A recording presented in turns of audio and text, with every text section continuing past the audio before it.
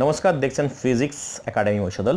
আমি আজকে মাধ্যমিক 2019 সালের পরীক্ষার্থীদের জন্য মাধ্যমিকের ইতিহাসের একটি চ্যাপ্টার অনেকেই কমেন্ট করছিলেন যে স্যার সেকেন্ড ইউনিট টেস্ট সামনেই আসছে, তো সেই বিষয়ের উপর ভিত্তি করে ভিডিওগুলো ছাড়লে ভালো হয়। তাই জন্য আমি আপনাদের সেকেন্ড ইউনিট টেস্টের কথা ভেবেই আজকে মাধ্যমিক ইতিহাসের 6 নম্বর চ্যাপ্টার অর্থাৎ 20 শতকে ভারতের কৃষক, শ্রমিক এবং বামপন্থী আন্দোলন বৈশিষ্ট্য এবং পর্যালোচনা থেকে আজকে কিছু কোশ্চেন আলোচনা করব। কোন কোশ্চেন? সেগুলো হবে 4 এবং 8 মার্কসের, অর্থাৎ লং কোশ্চেন আমরা ডিসকাস করব। প্রথমেই বলি যে আমরা ইতিমধ্যেই গত মাধ্যমিক পরীক্ষার পর থেকেই 2019 সালের পরীক্ষার্থীদের জন্য প্রিপারেশনের জন্য অল 7টা সাবজেক্টের ওপর প্রত্যেক চ্যাপ্টার থেকে ভিডিও ছাড়া শুরু করেছি।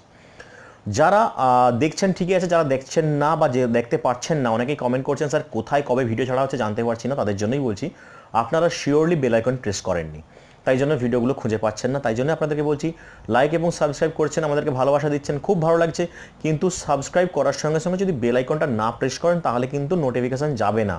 তাই জন্যই বেল আইকন সঙ্গে সঙ্গে প্রেস করুন।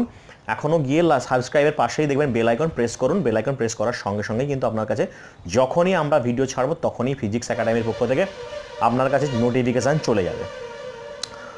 তো আজকে আমরা এই চ্যাপ্টার থেকে কোন কোন প্রশ্ন আসবে সেটা এক নজরে বলে দেব। এখন অনেকেই বলছেন স্যার এমসিকিউ কী হবে? এমসিকিউটা একটু দিতে দেরি হবে, সেটা আমরা হয়তো প্রবাবলি আগস্টের শেষের দিক থেকে এমসিকিউ প্রত্যেক চ্যাপ্টার প্রত্যেক সাবজেক্টের পেয়ে যাবেন। এছাড়াও ভিভিআই এমসিকিউ সিলেক্টিভ, বেশি নয়, এবং যে ভিভিআই সাজেশন সেটাও কিন্তু এই ওয়েবসাইট থেকেই পাবেন। সেটা পরবর্তীকালে কখন পাবেন জানিয়ে দেওয়া হবে। ওয়েবসাইটের ঠিকানাটা আজকেই বলে দিচ্ছি, যদি ডেসক্রিপশানে গিয়ে দেখেন ওয়েবসাইটের ঠিকানা দেওয়া আছে, অথবা এই যে উপরে যে আই বাটন আসছে আই বাটনে টাচ করলেই সঙ্গে সঙ্গে ওয়েবসাইটে আপনারা চলে যাবেন। ওখানে গিয়ে দেখতে পাবেন, সবে ওয়েবসাইটটা নতুন ডেভেলপড হয়েছে, তো এখন ওখানে খুবই কম কয়েকটা সাজেশন ইতিমধ্যেই আপলোড করা হয়েছে, সেটা হচ্ছে ইংলিশ মিডিয়ামের জন্য। বাংলা মিডিয়ামের শর্ট কোশ্চেন বা মাধ্যমিক বা উচ্চ মাধ্যমিকের জন্য এখনও আপলোড সেভাবে শুরু হয়নি, তবু আমরা চাইলে ওখানে গিয়ে ভিজিট করে দেখে আসতে পারেন। তো আজকে আমরা এই যে মাধ্যমিকের যে 6ষ্ঠ চ্যাপ্টার মানে 6th চ্যাপ্টার অফ হিস্ট্রি বুক, ইতিহাস বইয়ের, সেটা হচ্ছে 20 শতকে ভারতের কৃষক, শ্রমিক এবং বামপন্থী আন্দোলনের বৈশিষ্ট্য এবং পর্যালোচনা থেকে কোন কোন 4 নম্বরের প্রশ্ন আসবে সেটা আমরা আজকে নোট ডাউন করব। খাতা পেন নিয়ে রেডি আশা করি বন্ধুরা। চলুন শুরু করছি। প্রথম প্রশ্ন, বঙ্গভঙ্গ বিরোধী আন্দোলন পর্বে স্বদেশী আন্দোলনে কৃষক শ্রেণীর কিরূপ ভূমিকা ছিল? বঙ্গভঙ্গের যে সম্বন্ধে কৃষক শ্রেণীর যে ভূমিকাটা, যেটা আমরা প্রশ্নটা বললাম, সেটা নিশ্চয়ই খাতায় তুলুন, এটা স্টার দিয়ে রাখুন। এরপরে বেশ কিছু আমরা আন্দোলন সম্বন্ধে এখানে পড়ব। বঙ্গভঙ্গ আছে, অহিংসা আছে, অনেক আন্দোলন, সেগুলো সম্বন্ধে আমরা সঠিকভাবে জানতে হবে, নাহলে এখান থেকে কিন্তু চ্যাপ্টারটা সম্বন্ধে মানে কনসেপ্টটা ক্লিয়ার হবে না। প্রথমেই বলি, এরপরে যে প্রশ্নটা আসবে সেটা হচ্ছে অহিংস আন্দোলন। অহিংস আন্দোলনের 1920 সালে হয়েছিল। সংক্ষিপ্ত পরিচয় দিতে বললে সমস্ত ডিটেলসে আপনারা up to the mark point লিখবেন। এখানে কমসে কম আমি প্রিফার করবো 5 থেকে 6টি পয়েন্ট লেখা। 4 নাম্বার থাকলে 4টি পয়েন্ট লেখার কথা বলে, কিন্তু আমি অন্ততপক্ষে 5টি পয়েন্ট দেওয়ার কথা বলবো, তাহলে একটা বোনাস পয়েন্ট দিলে আপনার কিন্তু নাম্বার ক্যারিংটা সুবিধা হয়। এছাড়া অহিংস সম্বন্ধে যা জানলাম সেটা তো লিখলাম একটি প্রশ্ন। এছাড়াও যদি বলে অহিংস আন্দোলন পর্বে 1920 থেকে যে 22 খ্রিস্টাব্দে হয়েছিল, ভারতের কৃষক আন্দোলন সম্বন্ধে বিবরণ। ভারতের কৃষক বলতে পারে, অথবা বাংলার কৃষক আন্দোলন সম্বন্ধেও যাইতে হতে পারে, অর্থাৎ কৃষকদের নিয়েই চ্যাপ্টারটা, কৃষক, শ্রমিক এবং বামপন্থী আন্দোলন। তো কৃষকদের ভূমিকা প্রত্যেক আন্দোলনের ক্ষেত্রে অনস্বীকার্য, মানে অত্যন্ত গুরুত্বপূর্ণ। তাই প্রত্যেক আন্দোলনের ক্ষেত্রে আমাদের কি করতে হবে? কৃষকদের ভূমিকাটা ডেফিনেটলি পড়ে রাখতে হবে। শুধু ভারতের কৃষক নয়, বাংলার কৃষকদের ক্ষেত্রেও পড়ে রাখতে হবে। তার খেলে অহিংস আন্দোলনের ক্ষেত্রেও বাদ যাবে না, তাই জন্য অহিংস আন্দোলনও আমরা ভারতের কৃষক আন্দোলন এবং বাংলার কৃষক আন্দোলন পড়ে রাখবো। এরপর বারদাউলি সত্যাগ্রহ কবে হয়েছিল? 1928 খ্রিস্টাব্দে। বারদাউলি সত্যাগ্রহ সম্বন্ধে যাহা জানো লেখো, এটা কিন্তু ভালো করে যাবেন। এরপর আসছি আইন অমান্য। আইন অমান্য হয়েছিল 1930 খ্রিস্টাব্দে। আইন অমান্য সম্বন্ধে সংক্ষিপ্ত বিবরণ দাও বা সংক্ষিপ্ত পরিচয় দাও।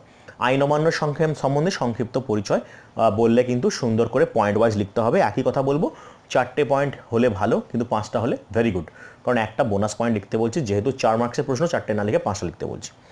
এই একই কথা বলবো যে আইন অমান্য যখন হয়েছিল 1930 থেকে 34 খ্রিস্টাব্দে, সেই সময় ভারতের কৃষকদের ভূমিকা এবং বাংলার কৃষকদের ভূমিকা, এটাও কিন্তু আপনারা সুন্দর করে যাবেন। এবার একটি টিকার কথা বলবো। টিকা মানে ওটাও কিন্তু 4 নম্বরের টিকাই ধরে রাখতে পারেন, সেটা হচ্ছে কিষাণ সভা বা নিখিল ভারত কিষাণ সভা। কিষাণ সভাকে আমরা নিখিল ভারত কিষাণ সভাও আমরা বলে থাকি, তাই জন্য কিষাণ সভা অথবা নিখিল ভারত কিষাণ সভা পড়ে নেবেন। এরপর আসছি ভারতের বিখ্যাত সবথেকে অন্যতম বিখ্যাত আন্দোলন ভারত ছাড়ো আন্দোলন। ভারত ছাড়ো আন্দোলন কবে হয়েছিল? 1942 খ্রিস্টাব্দে। একটাই কথা বলছি, এর আগে এর প্রশ্নটা বলার আগে একটা জিনিস বলে রাখি, ইতিহাসে অনেকের সাল নিয়ে প্রবলেম আছে। তো সাল নিয়ে যাদের প্রবলেম আছে, অনেকেরই প্রবলেম আছে, মানে কয়েকজন, হাতে গোনা কয়েকজন না, বেশ কিছু জনের সাল নিয়ে প্রবলেম আছে, কোন সালে কি ঘটেছিল সেটা মনে থাকতো না। তো আমরা যখন পড়তাম, আমরা একটা পার্টিকুলার টেকনিক ইউজ করে সেটাকে মনে রাখতাম। সেটা কি? সেটার জন্য আমরা দরকার হলে আর একটা ভিডিও করে দেবো, যেখানে আপনি টোটাল ইতিহাসে যত, মানে যে কোনো সাম্রাজ্য থেকে শুরু করে, যে কোনো আন্দোলন থেকে শুরু করে, যে কোনো চুক্তি থেকে শুরু করে সমস্ত কিছু মনে রাখার সুবিধা পাবেন। কিভাবে করতে হয় সেটা আমরা বলে দেবো, একটা আলাদা ভিডিও বানাবো তার জন্য। যদি এই ভিডিওটা সত্যিই পেতে চান তাহলে কমেন্ট বক্সে কমেন্ট করে জানান যাদের সাল সম্বন্ধে প্রবলেম আছে, বা যারা সাল সম্পর্কে কিভাবে মনে রাখবো সেই ভিডিও পেতে চান, তাহলে ডেফিনেটলি কমেন্ট বক্সে কমেন্ট করুন, আপনাদের জন্য আমরা ভিডিও বানিয়ে দেবো। তো ছিলাম আমরা কোথায়? ছিলাম আমরা ভারত ছাড়ো আন্দোলনে। ভারত ছাড়ো আন্দোলনটা 1942 সালে হয়েছিল। এই ভারত ছাড়ো আন্দোলন সম্পর্কে যা জানো লেখো বা বিবরণ দাও আসতে পারে। একইভাবে আমরা বলেছি প্রত্যেক আন্দোলনের সময় কৃষকের ভূমিকা, তাহলে ভারত ছাড়ো আন্দোলনের সময় ভারতের কৃষকদের ভূমিকা কী ছিল সেটাও আমরা কিন্তু পড়ে রাখবো।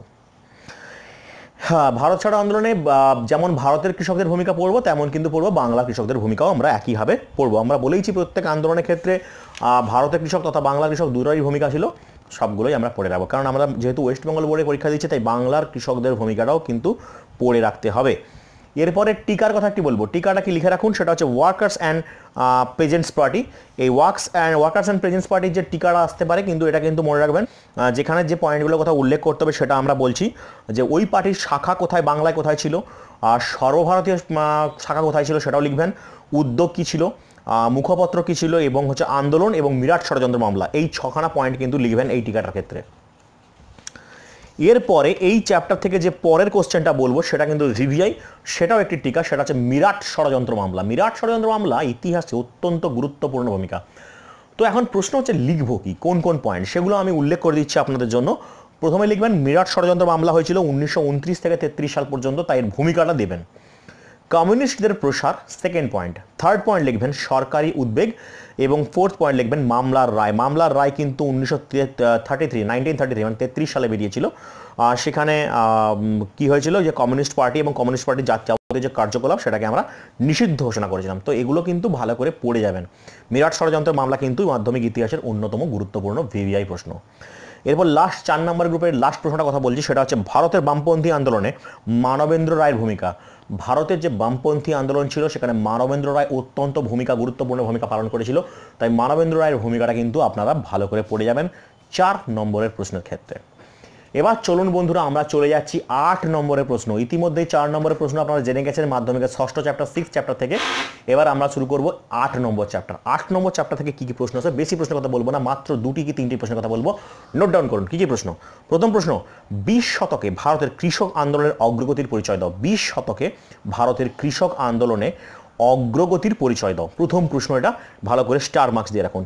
সেকেন্ড প্রশ্ন, 20 শতকে ভারতের শ্রমিক আন্দোলনের অগ্রগতির পরিচয়। কৃষক আন্দোলন আর শ্রমিক আন্দোলন, এই দুটো প্রশ্ন ভালো করে পড়ে যান। 20 শতকে ভারতের কৃষক আন্দোলনের সম্পর্কে পরিচয় দাও, আর 20 শতকে ভারতের শ্রমিক আন্দোলনের পরিচয় দাও। কারণ আমরা চ্যাপ্টারটারই নাম ছিল কৃষক, শ্রমিক এবং বামপন্থী আন্দোলন, তাই জন্য বামপন্থী আন্দোলনের কথা 8 মার্কসের ক্ষেত্রে বললাম না, বাট দুটো প্রশ্নের কথা বললাম, একটা কৃষক আন্দোলন আর একটা শ্রমিক আন্দোলন। এই দুটো প্রশ্ন কিন্তু ভালো করে পড়ে যাবেন। এরপরে থাকলো 2 নম্বরের প্রশ্ন এবং থাকলো এমসিকিউ। 2 নম্বরের প্রশ্নের জন্য একটা আলাদা ভিডিও পাবেন, আর এমসিকিউর জন্য ওয়েবসাইট চেক করুন। আবার বলছি, লিঙ্কে দেওয়া ডিসক্রিপশনে যান, সেখানে গিয়ে দেখুন ওয়েবসাইটের লিঙ্ক দেওয়া আছে, ওখানে সরাসরি চলে গেলে আপনারা ওয়েবসাইট চেক করতে পারবেন। আর অথবা আই বাটন প্রেস করুন, আই বাটন প্রেস করলেই সরাসরি আপনারা চলে যাবেন ওয়েবসাইটে। দেখা হয় পরের ভিডিওতে। তার আগে বলে রাখি, লাইক এবং সাবস্ক্রাইব করুন, বেল আইকন প্রেস করুন এবং সঙ্গে থাকুন। আপনাদের জন্য সমস্ত চ্যাপ্টার, সমস্ত সাবজেক্ট আমরা সাজিয়ে দেবো, সেগুলো ভালো করে পড়ে যাবেন। আবার বলছি, টেক্সট বইটা ভালো করে পড়বেন। টেক্সট বই পড়ার মতো বিকল্প কিছু নেই, সাজেশন পড়ার থেকে টেক্সট বই পড়া অনেক বেটার। তবুও বলছি, যাদের জন্য সাজেশন একটু ইম্পর্টেন্ট, তাদের জন্যই আমরা বানাচ্ছি। সবাই দেখুন, ভালো করে পড়ুন, ভালো থাকুন। দেখা হয় পরের ভিডিওতে। ধন্যবাদ।